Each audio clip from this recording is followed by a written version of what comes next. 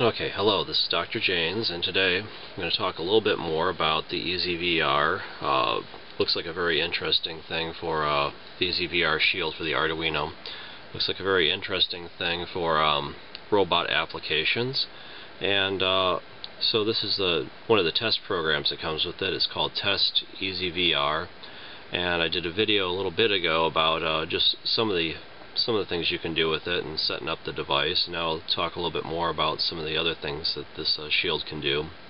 Looks like it can do quite a bit of different things. And so there's a bunch of commands here at the top, and the one I've been using a lot is B. Cycles through a built-in word set, and it seems to work pretty good for commanding stuff. The other ones I haven't got to work quite as well, but it can do other things as well. Here, let's take a look at the device down here. Okay. Here we go. Okay, so we added some improvements to the robot since the last video that we made. And one of the things is they have this wires here. We didn't have anything hooked up to it, but there is I got this speaker from Radio Shack when Radio Shack used to be around. It's an 8-ohm speaker, and what it does is it kind of makes beeping sounds when the robot registers things. Like if it recognizes a word you say, it will beep, which is kind of nice, so you know that the robot's listening to you. It will also play back weird sounds, like there's something called tokens, where it can make these weird little sounds that it can recognize, and I'll show those in a second.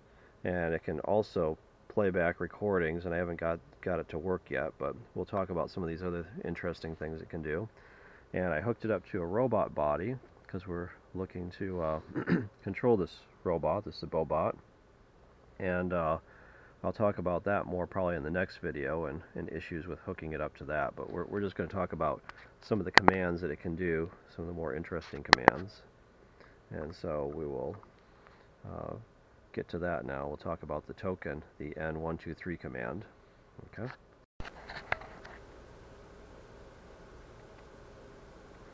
So we can play back this weird little tune here. We type N123 into our serial monitor, and let's try something. We'll try taking one of our phones here, and okay, we'll try taking one of our phones here, and we will put it into voice recorder. Oh wait,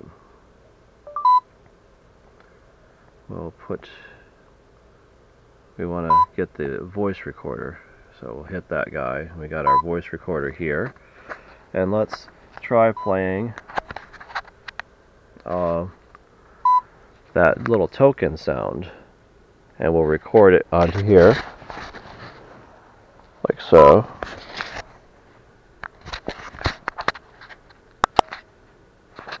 So we'll go over and hit the N123 on the keyboard, and then we'll get our recorder set up so it will record that sound.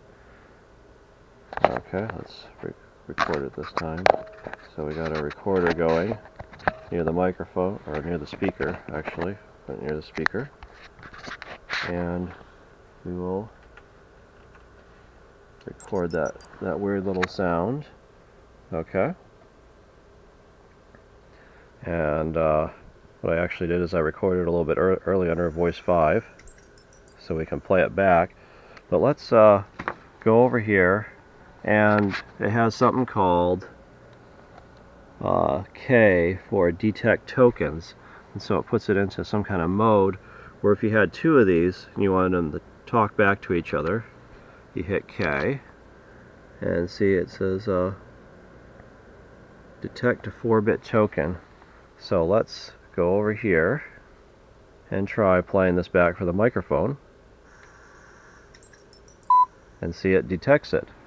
Let's try it again. So every time you play that weird sound back, it registers as detecting that token. and so you could have the robots send triggers to each other if you had two of these VR things, and kind of have them talk to each other.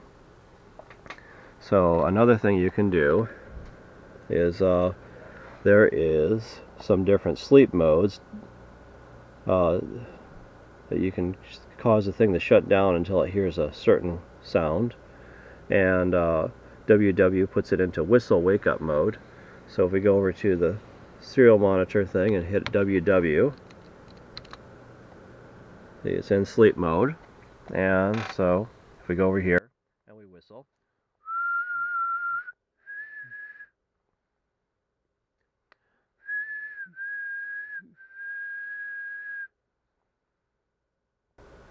oh, it's stuck in the token mode. I'm going to have to restart the serial monitor. I'm not sure how to get it out of token mode.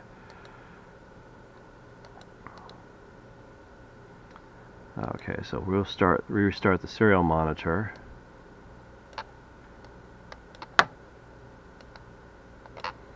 And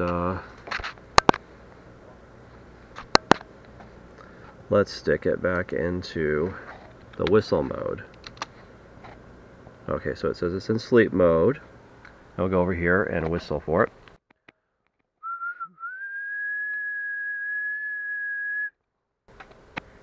Oh, okay, it doesn't make a sound, but it said it woke up.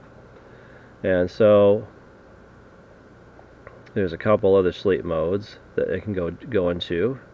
W2 is clapping twice. Okay, so if we do that and figure out how to hold the camera, the double clap.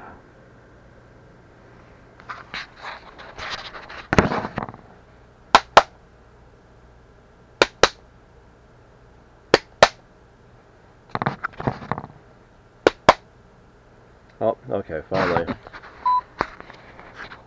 Okay, so see, it woke up, and then it has some other sleep modes where if you make a loud sound, it will wake up.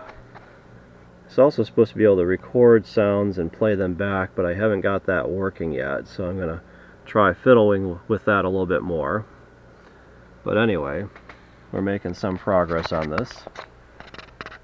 And so this is our setup here, and this is Dr. Janes, and thanks for watching.